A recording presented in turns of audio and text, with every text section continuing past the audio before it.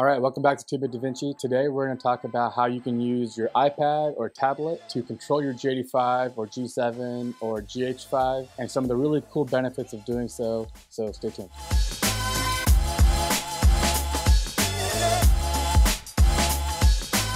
All right, the first thing you're gonna wanna do is get onto your camera and turn on the Wi-Fi mode. So I actually have a quick function set here that it's F10. I can just click on that and it goes into Wi-Fi mode. But if you haven't set that up, you can also access it from the menu. So in the main menu button, in the third tab under Wi-Fi, you would go to Wi-Fi function, new connection, and remote shooting and viewing, and that will create the Wi-Fi network that your iPad can connect to. So let's do that now. Okay, so the next step is on your iPad, you'll go to settings under Wi-Fi.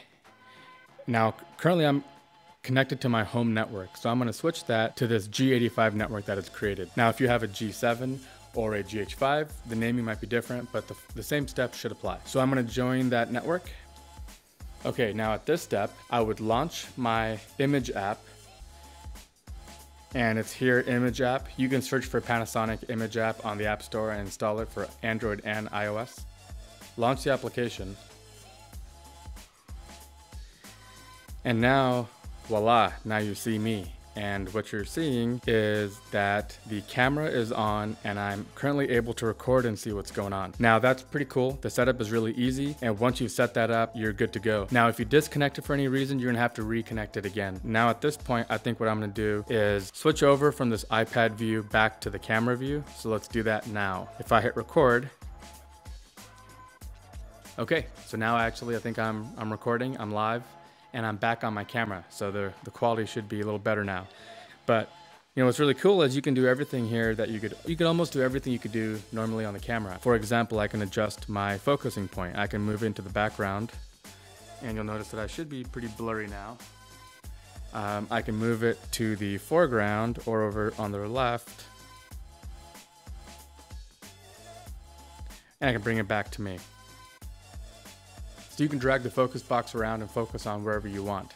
Now this only applies if you have a autofocus lens on your camera. If you have a manual focus lens, you're out of luck on that one.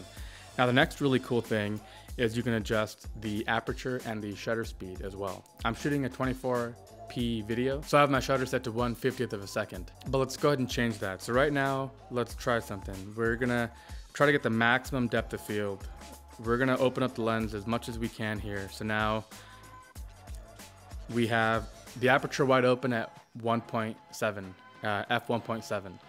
And now you can clearly tell that there's too much light coming in. So let me turn the shutter speed faster to adjust for that.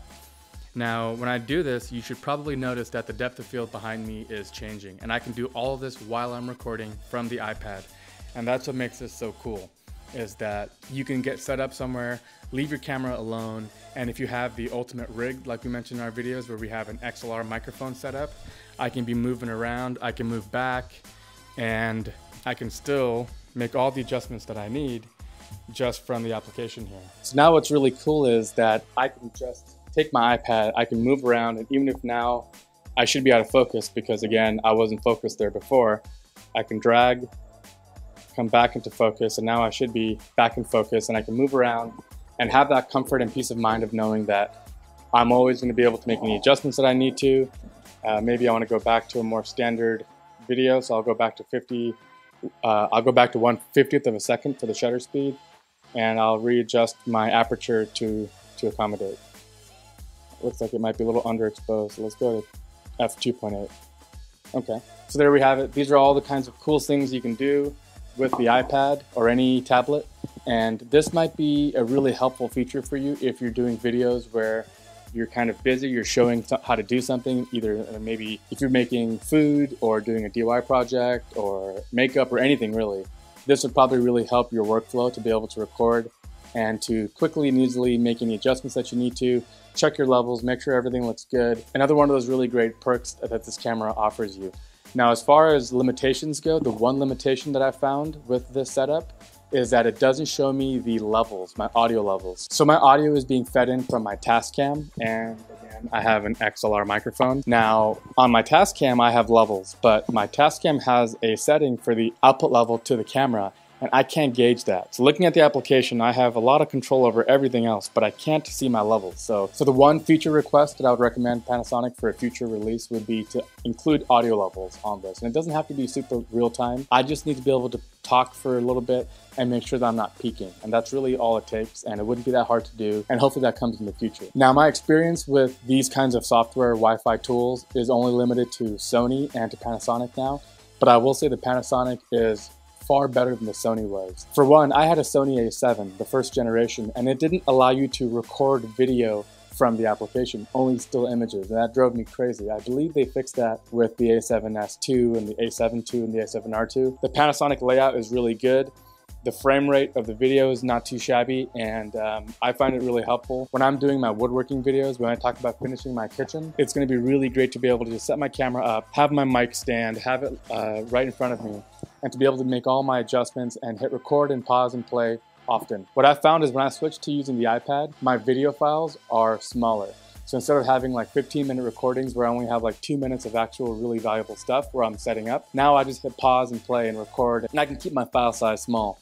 And for those of you guys who are new to 4K video, you know how huge these files can get. The G85 codec is actually pretty impressive. It's pretty small and pretty efficient with its compression, but it's still a really big resulting file size. And by having the iPad, I can hit pause, I can play, record, and I can make smaller files that are more tuned to exactly what I'm doing. And I can take the time to hit stop, walk away, set up the next shot, and come back and just hit record without having to mess with anything else. And with a quick look and a drag of my finger, I can focus, I can make sure that I'm back in focus, I can look at peaking levels, and it makes it really easy. So I hope that helped you guys. And that's a rundown of the software and all the kind of settings and all the things you can do. You can adjust ISO, white balance, all of it. But again, you saw the app.